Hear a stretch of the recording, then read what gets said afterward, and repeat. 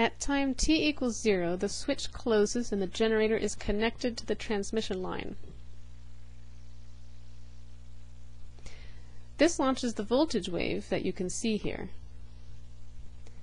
You can also see that as the voltage wave propagates, there is no attenuation of the wave, because the transmission line is a lossless transmission line. R prime and G prime are equal to 0. Quick question.